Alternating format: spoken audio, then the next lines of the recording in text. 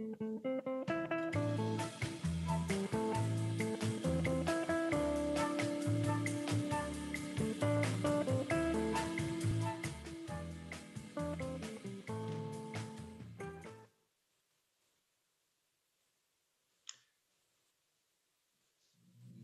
buenos días Good morning. a todos. Good morning, everyone. Buenos días a todos. Perdón. Gracias por asistir a esta Thanks for mesa dentro del Congreso que being here in this panel session where we're going to look at culture and entertainment. I'll be the moderator. My name is Jaime Solano. I'm the director and founder of HEBAM.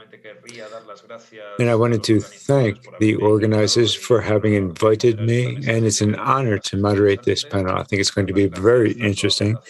Thanks to the ONCE Foundation and the social group ONCE.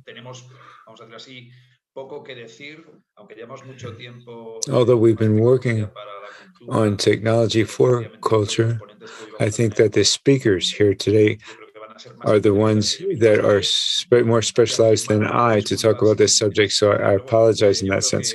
We're going to begin with our panel. We don't have much time. We have 4 people today. We have Olga Barbarro.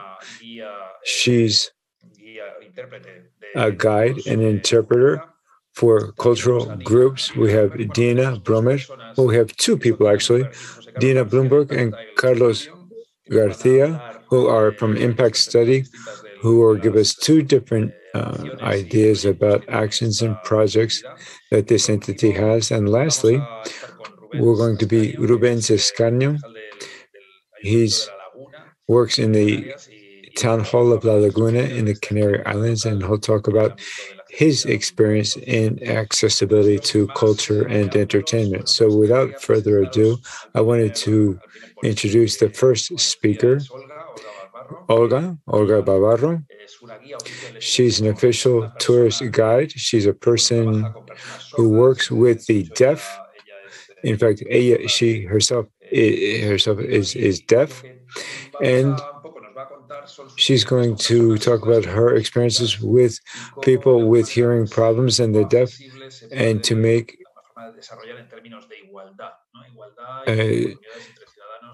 culture and entertainment accessible on an equal footing with the rest of the population. So I'm going to give Olga the floor now.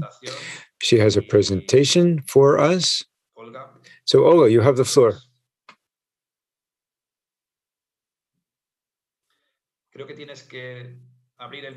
I think you need to turn on your microphone first, Olga.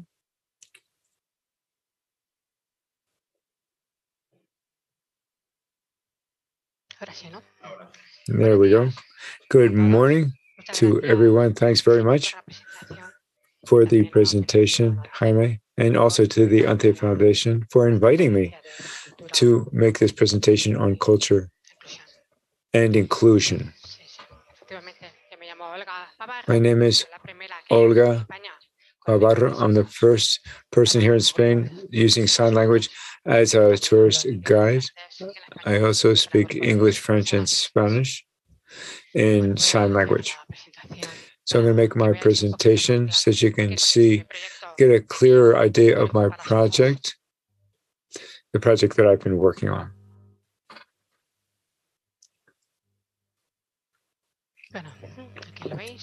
Here you can see on this slide, this is from the web page, some tour guide for the deaf.com, guia turismo para sordos.com, and then we have the web page also, the web page address, and my email address.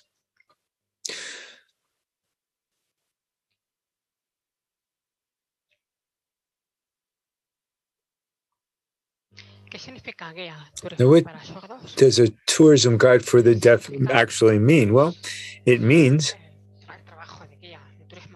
that I work as a tourist guide to make tourism accessible for everyone, especially for deaf people, since I am specialized in sign language.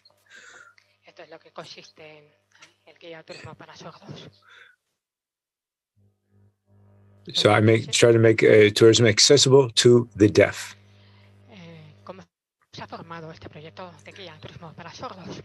Well, how did this project come about? Well, for 3 years, I did my specialty studies in tourism. And to get my card as an official guide, I got my official guide, tour guide card. I did exams to get that, to become a special tour guide.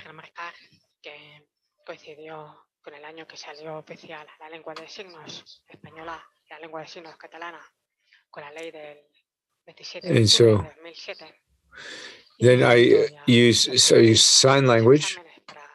I did my examination using sign language. It wasn't, or sign language wasn't used for the examination, but I had to request that sign language be allowed to do the examination, since it was already allowed in Spanish and Catalan and other national languages. And since I had this disability, I was exempt from the fees for the examination due to my disability, and I was able to do my examination in sign language. And so in 2008, the law changed so that this was made easier for other people. I also have the National Heritage card as a tour guide for National Heritage as well. So I can go to all of the museums, all of the monuments as a tour guide, for culture, history, tourism, art, and I can do that all with sign language.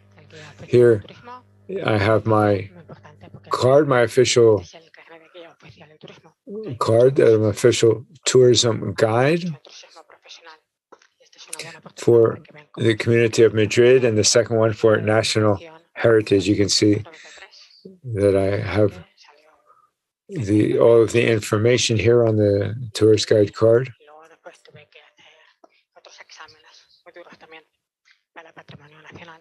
I took the second exam, as I mentioned, for the National Heritage card, both an oral and a written exam for that as well. Now, what is the object, the long-term objective? Well, tourism for the deaf and for everyone. 100% accessibility, universal accessibility in Spain and throughout the world. To the Spanish Sign Language and the Catalan Sign Language, and in each country, sign language is different. There is not a universal sign language.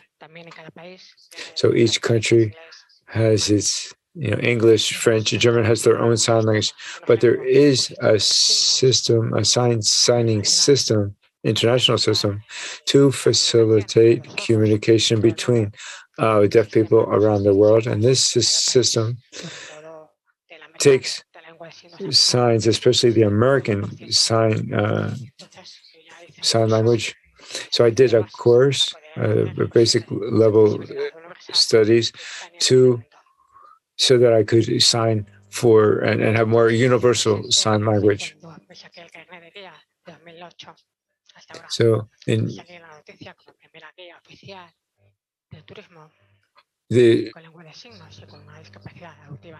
I did appear in the news, in the media, as a tour guide who used sign language. There was a report done in 2010 in the monastery of El Escorial.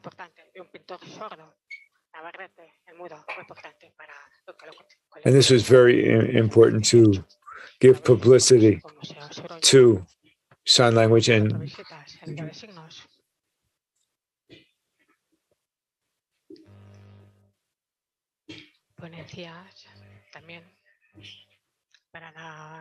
I also made a presentation to raise awareness about disabilities, auditive disabilities, and the rights and services to culture.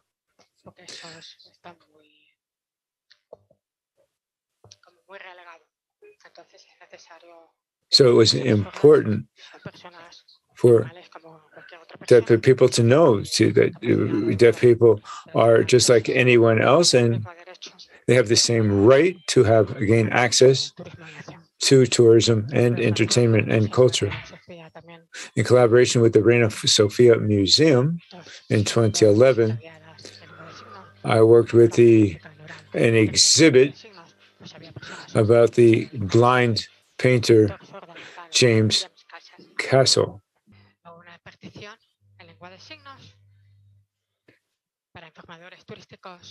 So I did do that seminar on sign language for tourist guides to give them just some basic information on tour guiding in sign language. And I participated in the 4th International Congress on Tourism for All, organized by the ONCE organization in Avila in June of 2013. And I was the finalist in the Hermes Tour Award in 2015. That's for professionality and human values and work for associationism in the tourist sector.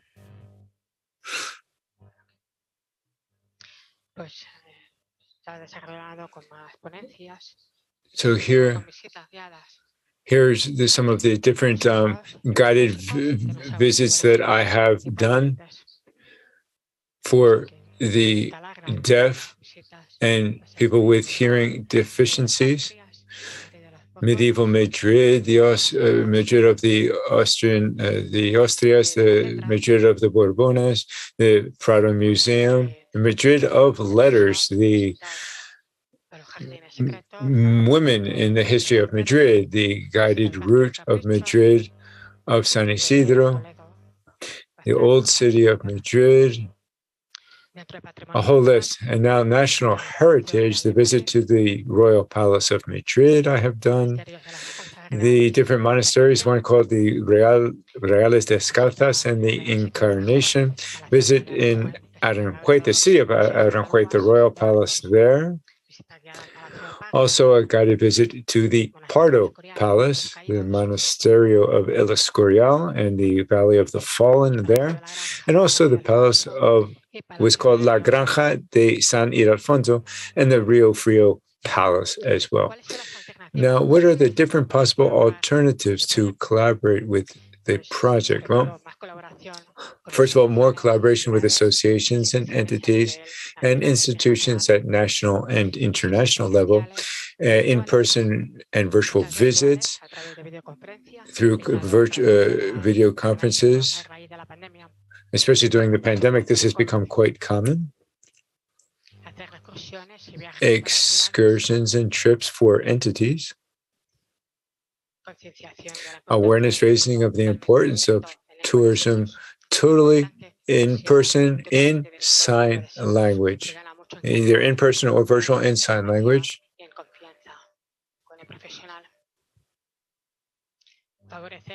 Also support the group of the deaf people and professionals, and promote and encourage accessible tourism at national and world level.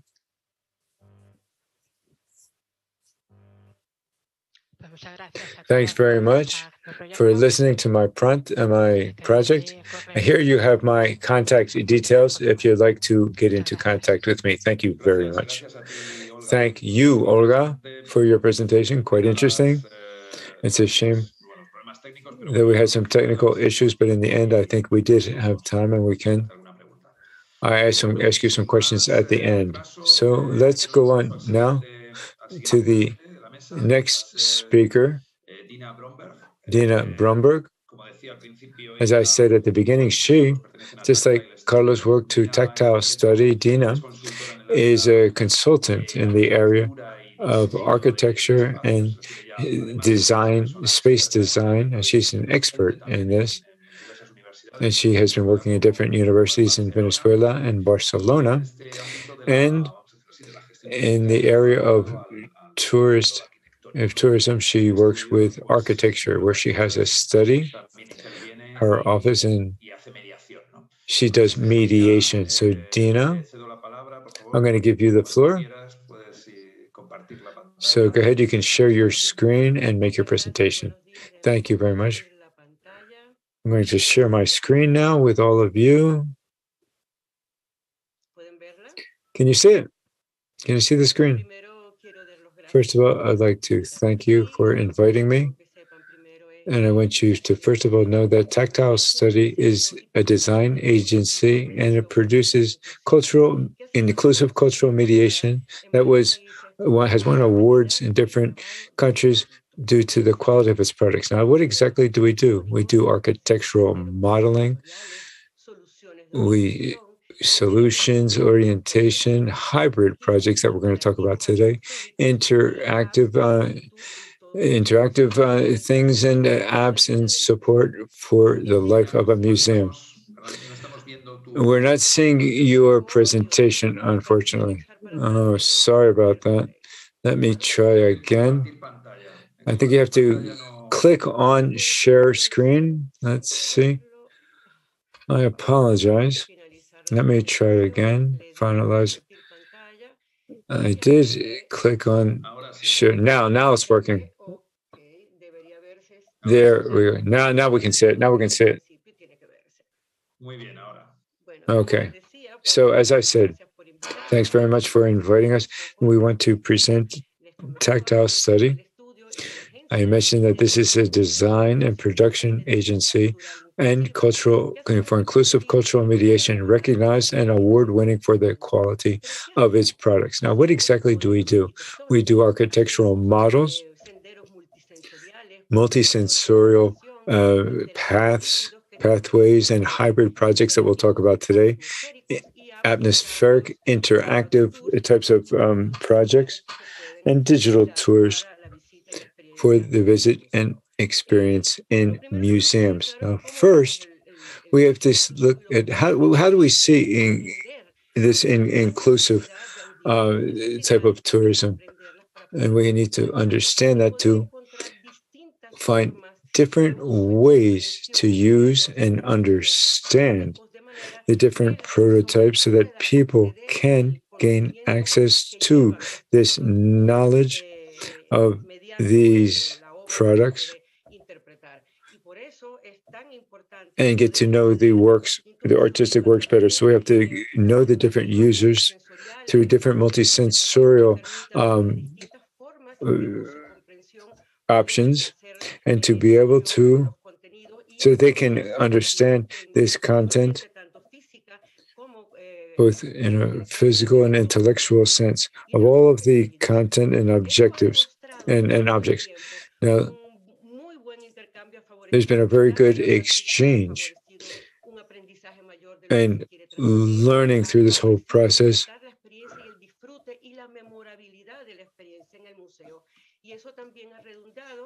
And this has meant that there's more public, more participation, more inclusion, and loyalty to these services, these intercultural services and heritage. And this has become a virtuous circle, but it increases the exchange, it increases enjoyment, and it also increases the amount of the number of people, and so it's a snowball effect. Now, what are the benefits of cultural mediation?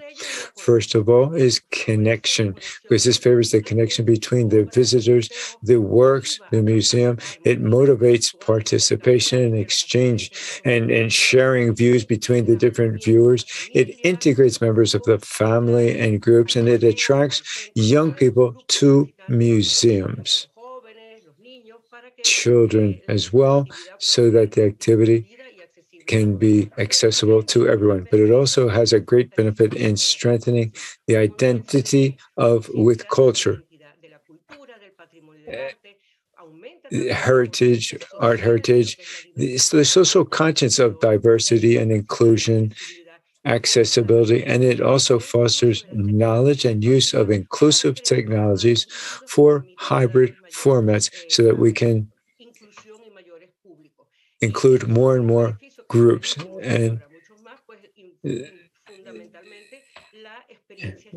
this stimulates senses. People enjoy this artistic appreciation, the values of beauty, reduces the gap between visitors and works, and it strengthens this hybrid experiences that remains in a person's memory. And these types of services we see in all different areas. We have had more than 200 projects. We've worked with heritage, cities, culture and traditions, architecture, design, everyday objects, the plastic arts, painting, textiles,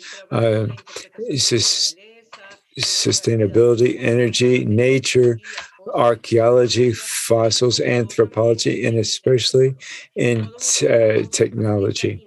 All of these need a different approach, and that's what we're working on. And what is also true is that we're a company where inclusion is part of our DNA. We're committed with inclusion. And we see some pictures here of different workshops that we've run at the beginning of the activity in museums or at heritage sites so that people and end users, you can see people with disabilities in different groups, can exchange and learn about accessible cultural mediation, understand the relationship between the two, to understand the public and so forth. So our work with the end users is key to our production. We do this in different parts, and one of this, we have multisensorial prototypes that we test with different target groups. And we work on diversity, visual impairment, and different disabilities that could be specific for the project. They could be not only for the blind, but also the project to include the elderly and the biggest groups of visitors possible: children, foreigners, the elderly, as I mentioned. And this has allowed us to better adapt the design, and they are designed to different needs of our end users. A deep respect for the user and their perception and their opinion, because we work in this type, we work in receiving their opinions. Also, active participation in the design tests, the design trials, so we can improve our prototypes for the end user. And this has allowed us to validate our visions and proposals to guarantee that we meet the needs of our users. And this helps us to produce more relevant material. Another part of the work that we do is at the end of each installation, these multisensorial areas, we do we learn about the experiences and the interaction observations of the real visitors in the museum, so that they can make proposals and help to develop policies and strategies to continue to improve our work. So it's a very dynamic process, and it's very attractive for many users now. And this ongoing innovation, we're using technology, and we have these hybrid sensorial experiences to reach a larger range of visitors. Now, we're going to talk about 6 projects very quickly. The first is the museum in Oman. This is like a ship, and it's a simulator, a navigation simulator. So we can understand how pulleys work. You pull a real rope, and with that, depending on how hard you pull it, the sail will move in one way or another. And so you're actually controlling this sailboat. And this is done digitally. The second project that we have is the castle in Anet, the Chateau de Anet. And we have lighting systems and interactive maps. We have 25 different physical archives that are labeled by radio frequency and ordered by color. to illuminate a room. So the user uses a card and puts in the right color, and then we get an audio on that part of the chateau. The next project is the Villette Park in Paris. And here we have a table to guide the new generations.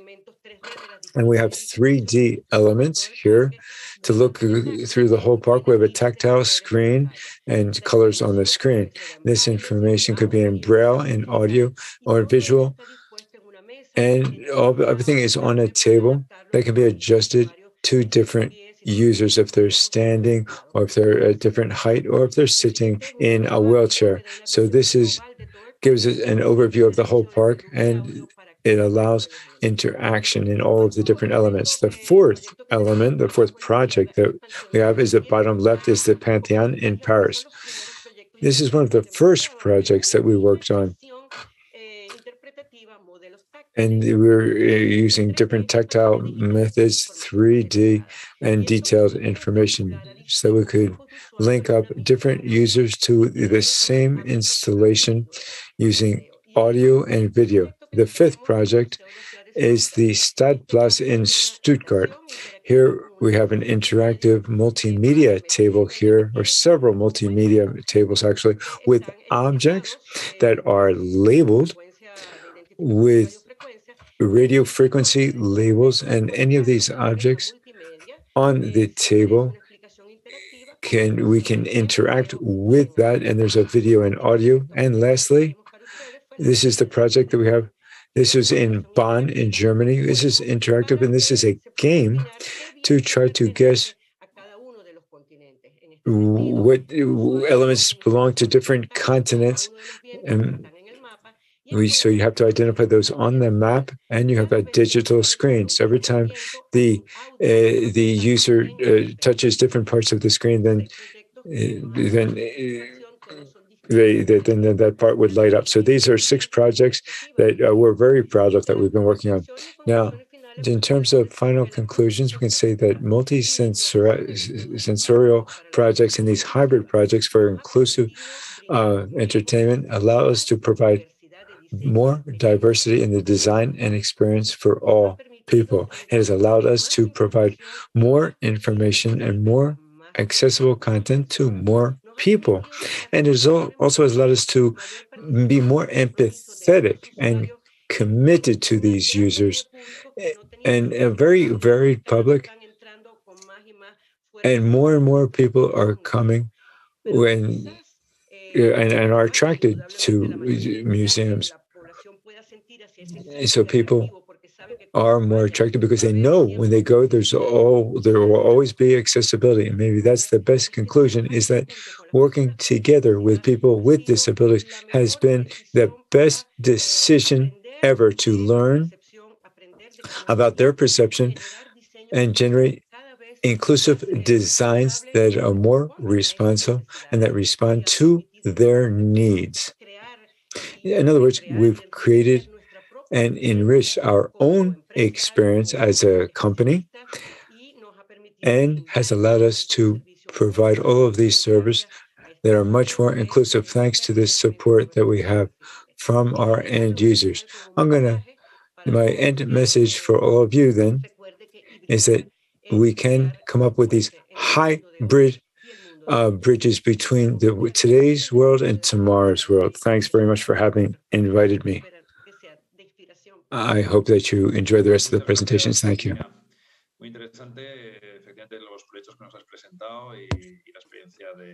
Thank you, Dina. It was very interesting, both the experiences and the study.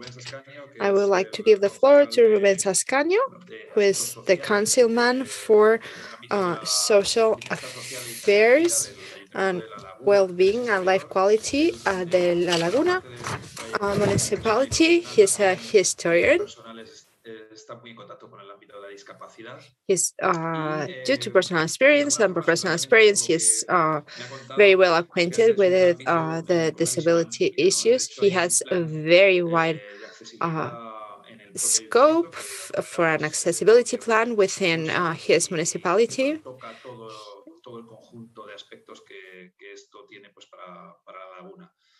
that has lots of relevance within La Laguna municipality.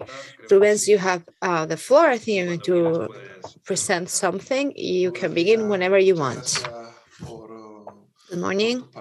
Thank you for your words, Jaime. I would like to thank the ONCE Foundation and for being able to be here during this International Congress. It's quite an honor to be able to share this space and this work with all of my colleagues.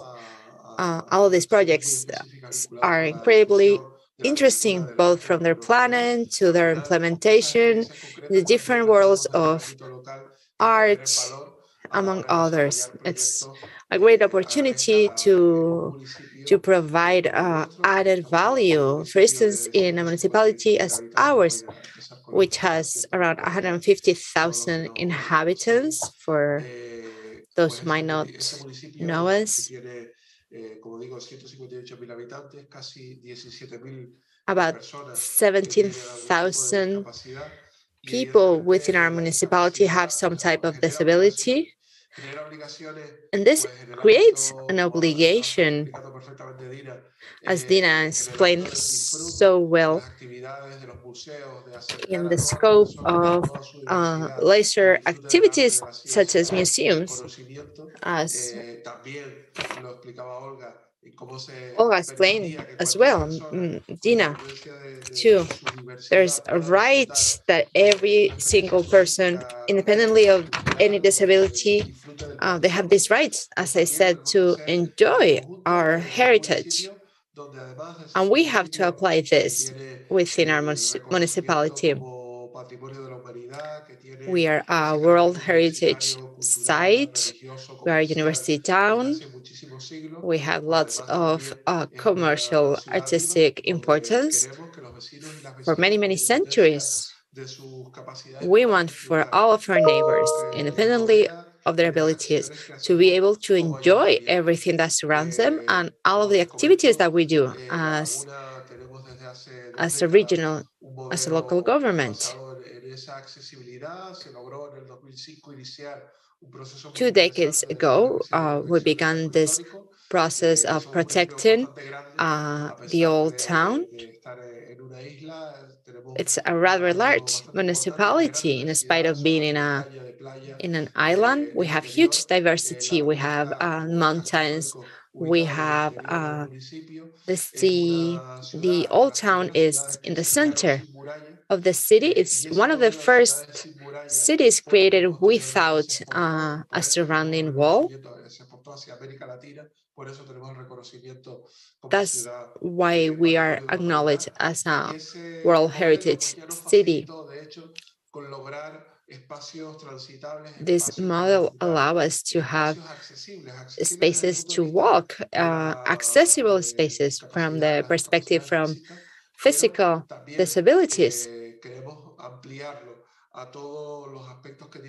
But we will also like to make this an inclusive municipality. We would like to become a reference for walking trails, for accessible walking trails. This is one of our goals and challenges as a city. We will also like to develop accessibility and inclusion policies.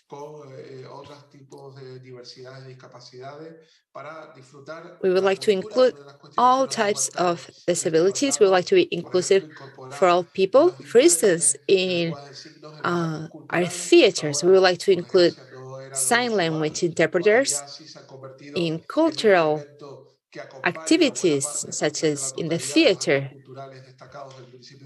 So most of all cultural highlights use interpreters, both for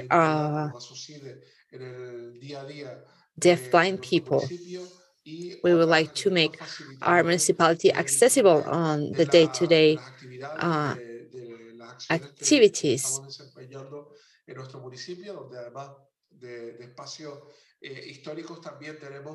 We not only have historical buildings, but we also have other things that facilitate accessibility. For instance, we have a scale model of one of our historical buildings, the Casa de los Capitanes, which is where the city hall is located, and also the tourist office.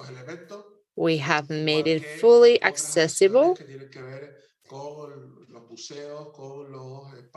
And we've done the same in other activities, for instance, museum visits. And we would like to make it inclusive for everyone who would like to visit our city to get to know it better. I'm presenting here some slides of specific examples. For instance, we have storytellers for deaf children. We also have another program to combat isolation of our senior citizens. We do this approaching to people who, for any given reason, cannot access our public library. We offer them calls where they read them out books. We also have a center for distance learning.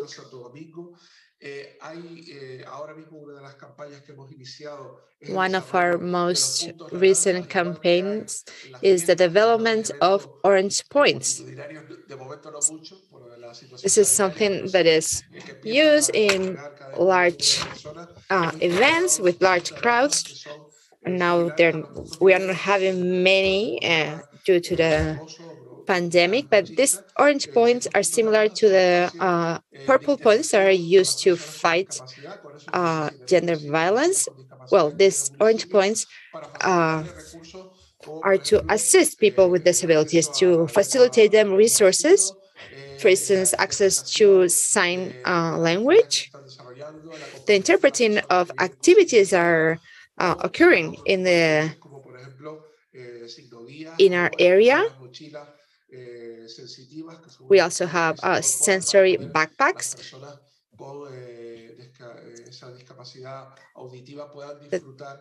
and these are for people with auditory disabilities, so they can enjoy music activities or artistic activities.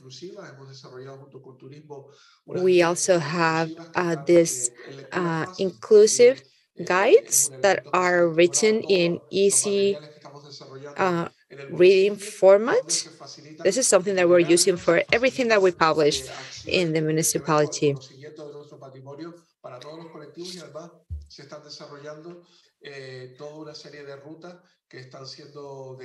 We are creating a series of routes, of trails that have to do with its inclusivity for people with all types of disabilities.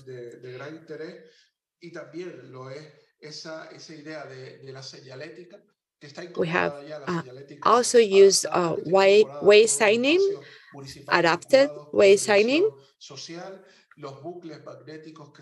Magnetic loops have also been incorporated into social care spaces. We're also using them in all public theaters.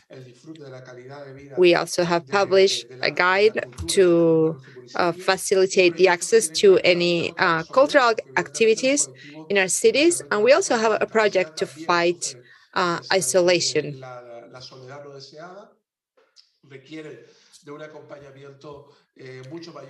People who suffer isolation require further accompaniment by the public administration. We promote healthy activities for senior citizens. It has worked great as a tool that can be enjoyed collectively to benefit from all the workshops that we have at our municipality. also anything that has to do with mental health through a series of activities that try to raise awareness to improve life quality of people.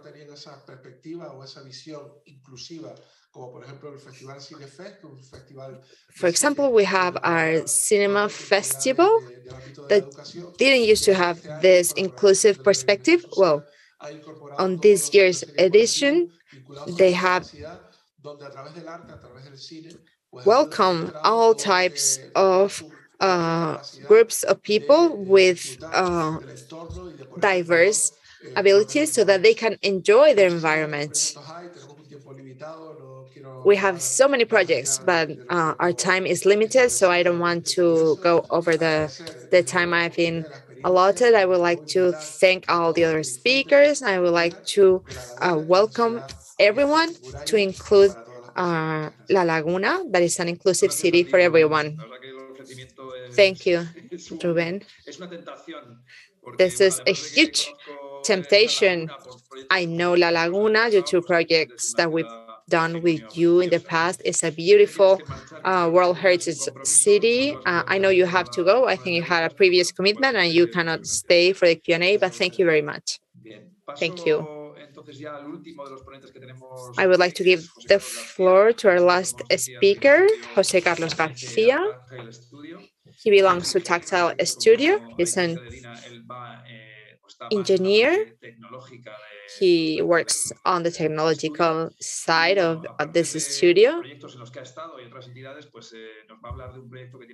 He's going to talk to us about a project that has to do with viewpoints. Whenever you want. José Carlos, you have the floor. Sí. Hola, Jaime, ¿me escucháis bien? Hello, Jaime, can you hear me well? I would just like to clear something. We don't belong to the same company. I belong to the Dielmo 3D company. Sorry, this was a mistake. I'm the founder and managing director from the company Dielmo 3D. We are a cartography company. I founded a company 18 years ago. And for the last 4 years, we've been developing a series of products that have to do with 360 photography, high resolution photography, which is what we've called tourist viewpoint 360 high resolution. That pretends to provide value to any heritage of the municipality or anything that wants to have this added value. It's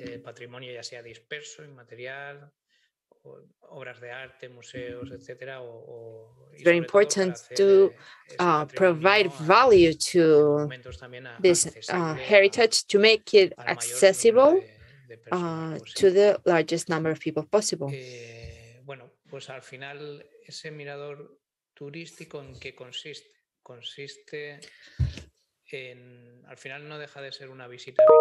Well, this is an interactive virtual visit with 360 degrees perspective. Well, we all know this type of things. It was made popular by Google Earth with Google Street View, and it has been growing into higher quality products, such as the ones we are going to show here today. This interactive viewpoint is made by a composition of many pictures with a lot of zoom. They're then incorporated into one single photography that functions as a basis so that we can look out from a viewpoint of our city or to all of the viewpoints of our city, and we can place ourselves there as if we were using binoculars.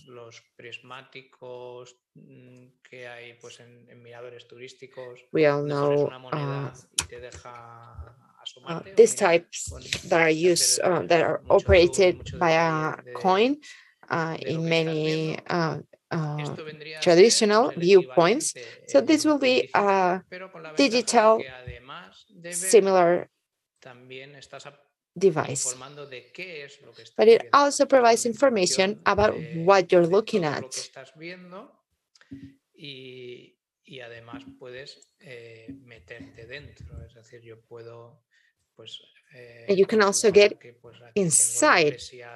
I can see here that I have Iglesia de la Inmaculada Concepción. We have this church. I can click,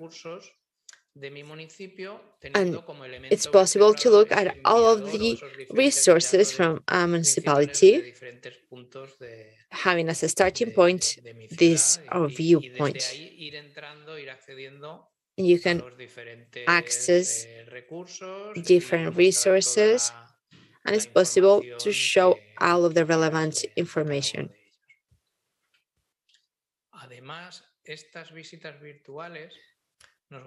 These virtual visits allow us to remove architectural barriers. If we enter this virtual visit of the Tower Museum of Torrent, this is the Tower Museum in the municipality of Torrent in Valencia, in the Mediterranean coast. This tower can be visited. We can enter into the ground floor. It's quite small. But here we find an architectural barrier.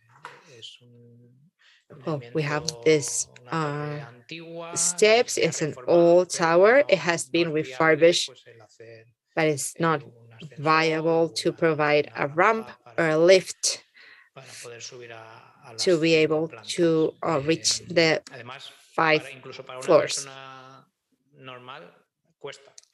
Even for a person without any type of mobility issues, it's difficult. It's 5 stages and it becomes tiring. So for many people, the visit ends here at the lower end of the stairs. With the virtual visit, we can access what's available in the different floors. We can even pick about what we can see from this terrace. It's something that we can, we've been curious about before. People can be curious about what can I see from the highest point of my town, but it's not easy to access for everyone.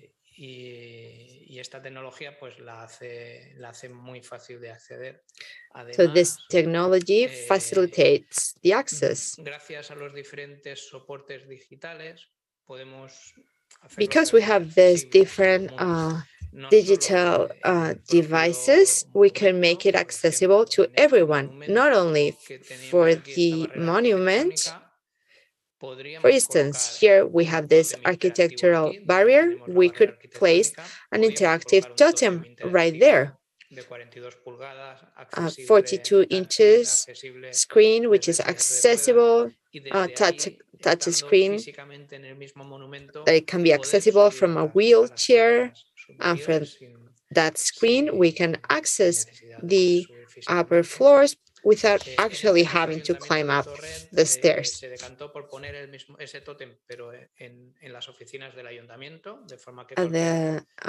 In the case of Torrent, they decided to place this totem at the city hall so that people can enjoy both this monument and others in the city. We could also use virtual reality goggles. It will make it more inclusive. It will feel more real, as if you were inside. But what is going to make it really accessible for everyone from any point in the globe is that anyone from their computer can access it. They can look up the information. They can see all the beautiful views from the city or from a tablet or from a cell phone. You can take it anywhere and you can show everyone around the world your municipality. We also try for our virtual visits to be as accessible as possible. For instance, we have this project for the City of Arts and Sciences in Valencia. You can choose your language. Here we have a viewpoint for the whole city of Valencia. If we access this point, I wanted to show you the example of this file where we have a video. I'm going to mute the audio. We have a video where you can hear an audio file. What we have done to adapt it for deaf people is to have some. You can display text so that you can see the video and read what is being said on the audio file. When it's just files that consist of on a picture and a description, you can click a button and listen to the description. So it's a way to make things more and more accessible.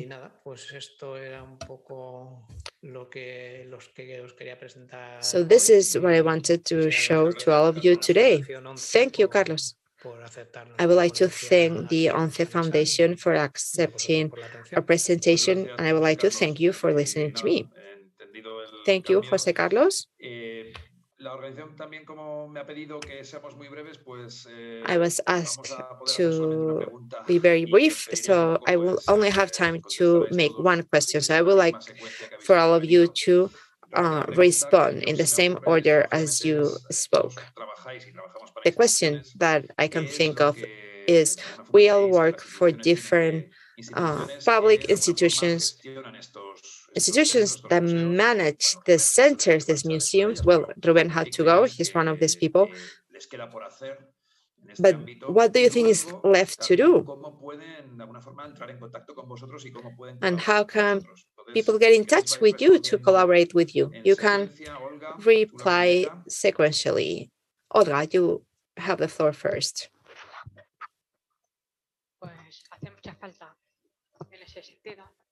Porque los museos lo que disponen son signo guías, que son los aparatos. The museums need design guides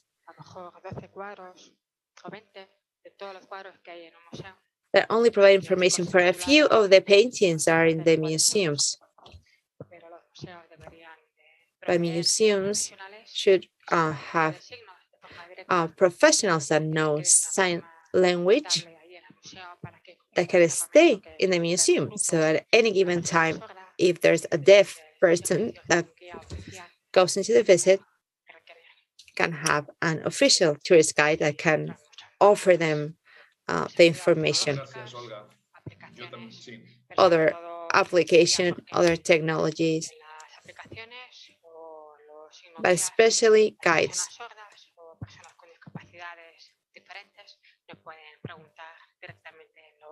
And also because people with different disabilities cannot always pose their questions, so they should be able to make questions and get a response regarding any painting or any architectural item. That's one of the great gaps that I think should be filled. Thank you, Olga. Dina, what's your perspective on this?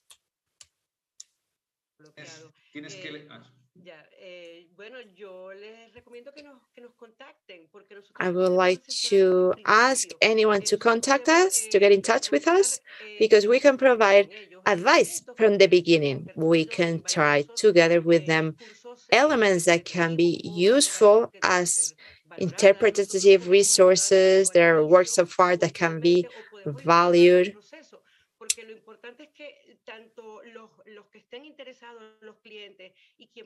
What matters is that both clients and the producers of the solutions reach an agreement, that they have a continuous follow-up, and both be part of the design process so that goals can be reached,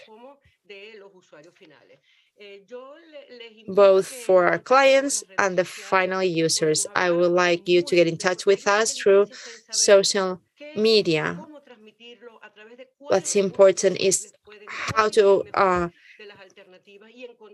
transmit the information, what's the best alternative for each budget, for each project, to find a response, a proper response for what they need. We have good news.